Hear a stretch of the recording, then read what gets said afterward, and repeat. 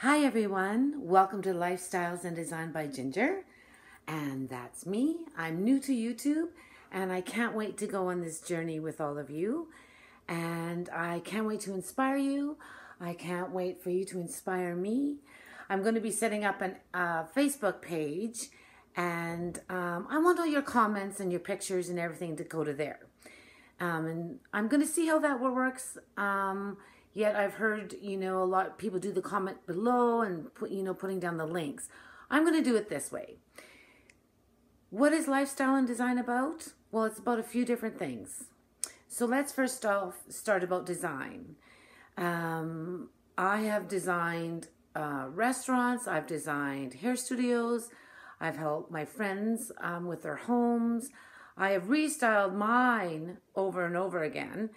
And I have a lot of background in the fashion and beauty industry as well with hair. And I was a platform artist. I was a model. I have a lot with design for a background. And I really want to help you make your fabulous.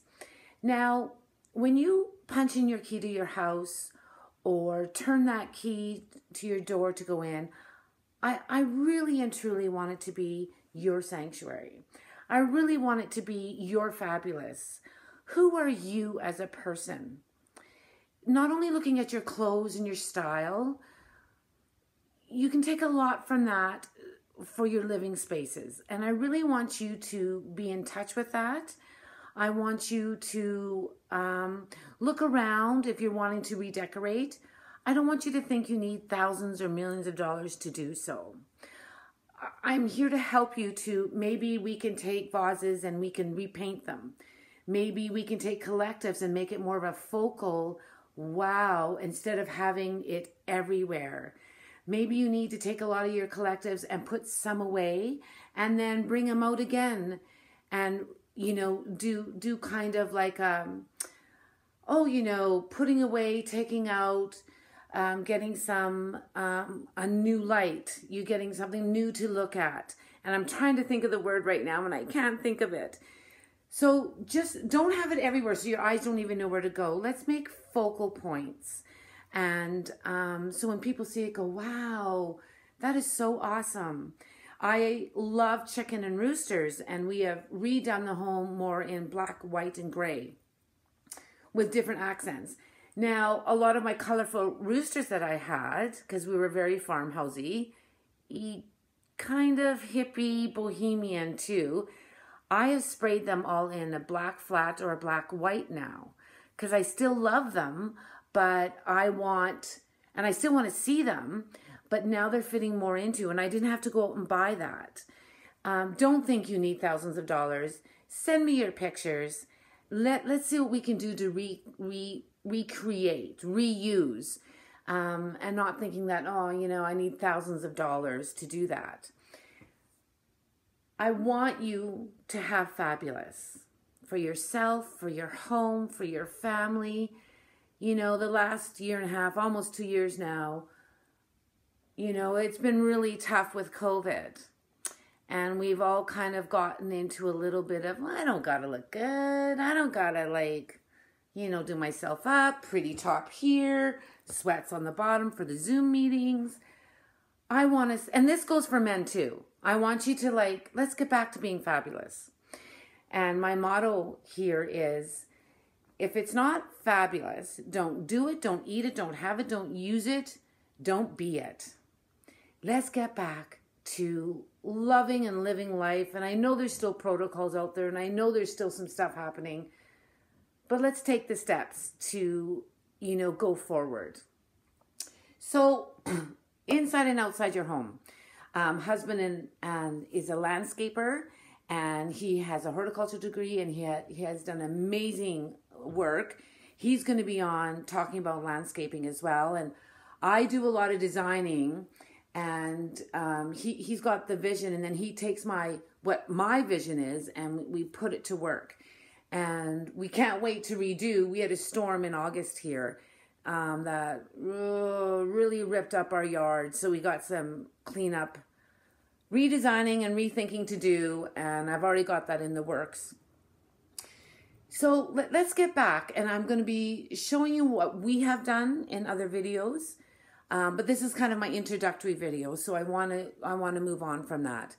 Let's go to the kitchen now. So I am 56 now, and I started in the food industry when I was 15 with my boyfriend, now husband. And we worked at the armories. That's where our training is. And man, I'm telling you, I think every person in the food industry needs that training. It's a really great way to be trained, but it can also be a hindrance because going out is really tough for us. When you are trained in that manner, there couldn't be a thing out of place. Ourselves couldn't be out of place. The food, the attitude, the hosting, silverware, not like, I'm talking, when we did the armistice balls, there was like an 8-course meal. It was on, baby. You could not have a thing wrong. So, like I said, the best training possible, but also a hindrance because it's really hard to accept when you go out and you're dropping $200 not to have great service. And you know, when you walk through that restaurant and you are greeted by the hostess, you can tell what kind of evening you're having. We were just out not too long ago. We finally got to get together with some friends, you know, through COVID. And we went to this restaurant, and right from the moment we walked in to the moment we walked out, it was an absolutely horrible experience. It was really tough. It was a tough evening to get through, but we kept going, no, we can do this. Pretend we're this. And it was just one of those unfortunate evenings. I want you to think when you are entertaining, to give yourself time to be ready for yourself as a host and hostess. I want you to not think that you have to have, 15 appetizers. Reel it back. Have 3, 4, 5 maybe tops. Have more of them and do them. That's the best way. Because when you are having 15 different appetizers, you are throwing stuff, you're trying to get this done, that done, everything done, and you lose yourself. Then as a hostess or host, you don't have time to get your own self ready because you're so busy in the kitchen, and you're busy in the kitchen while your company's here.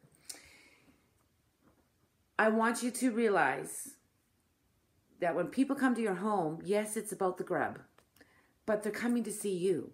So be there with them, not in the kitchen continuously.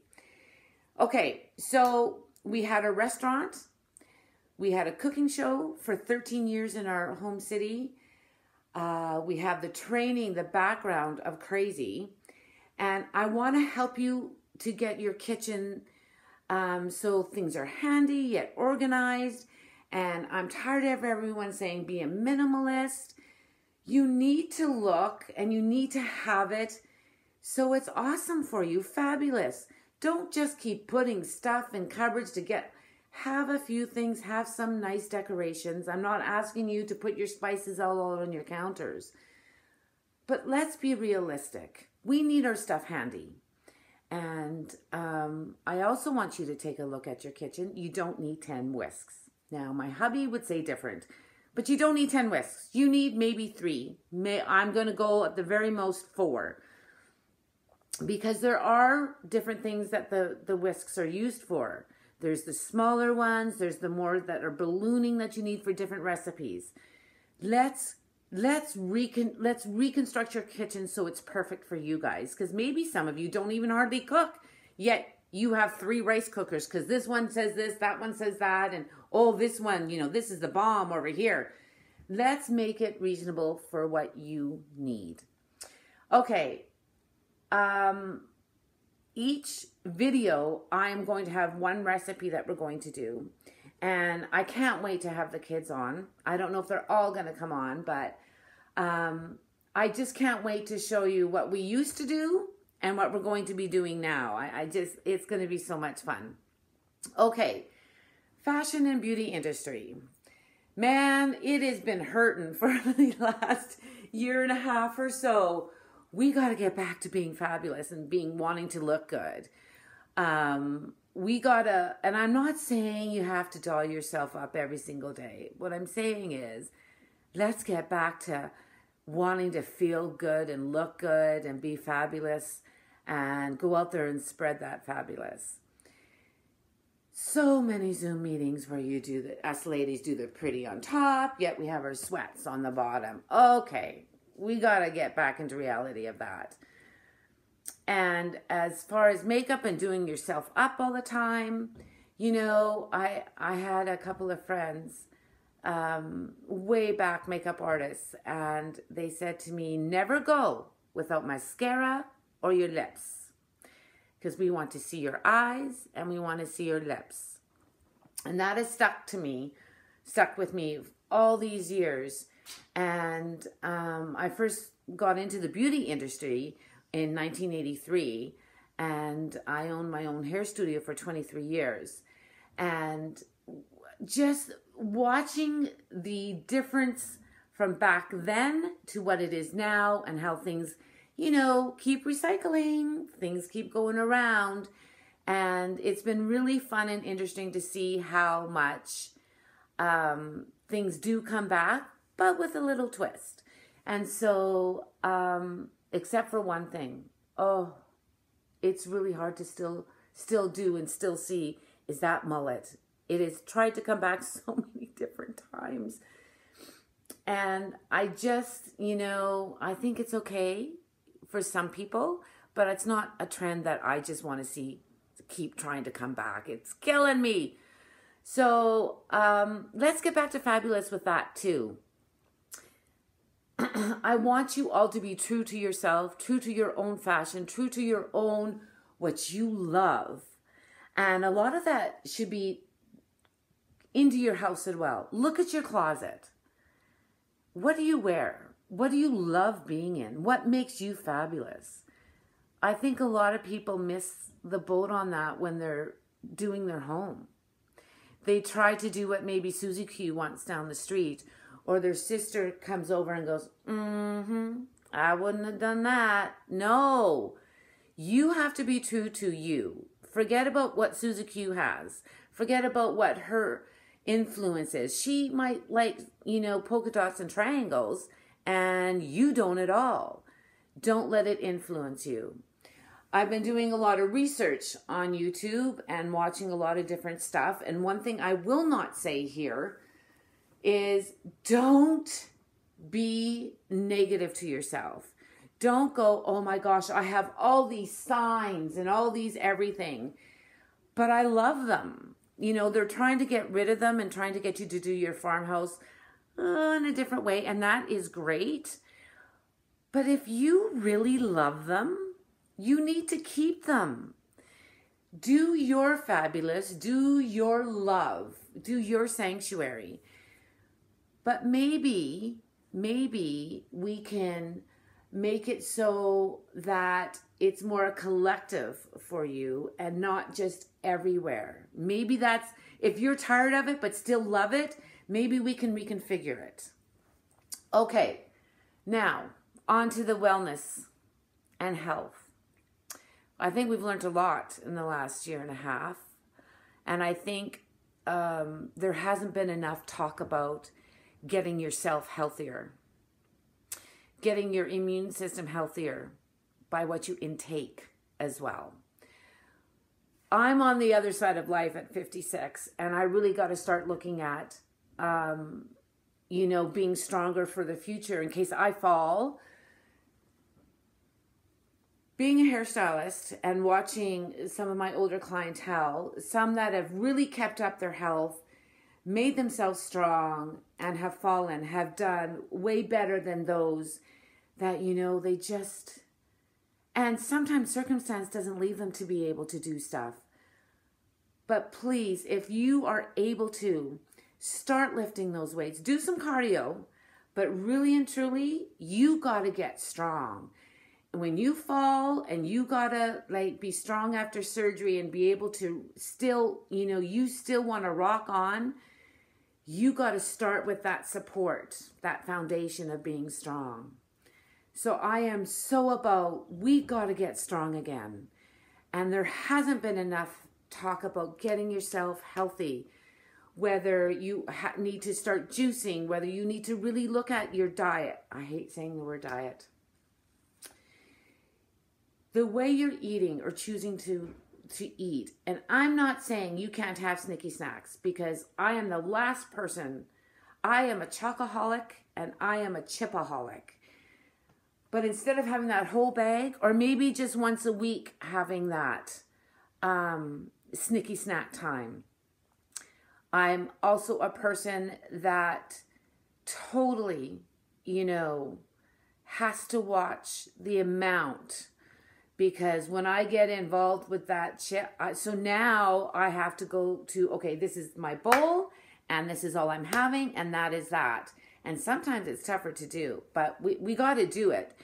Getting older, we have to seriously start looking at what that means for us later on, if we're blessed to get there.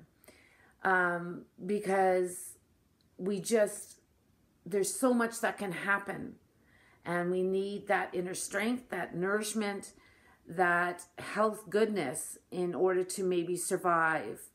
And, I think this year has taught us that we need to pay attention to that more. And that, for me, there has not been enough of that said to help us to get into better shape, into better wellness.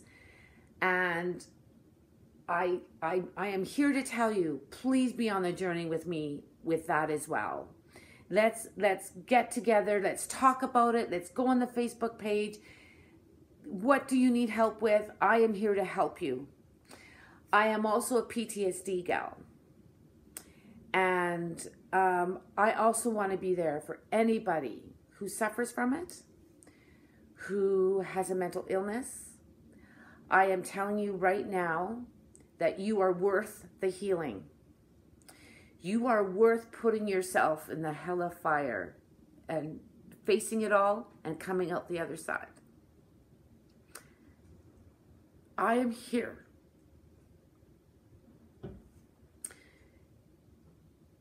I want you to know that it is work.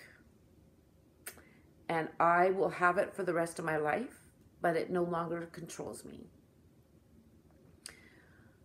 I want you to know without a question that I am here, and I know the how. I want us to be there more for each other. I don't want any more excuses of COVID.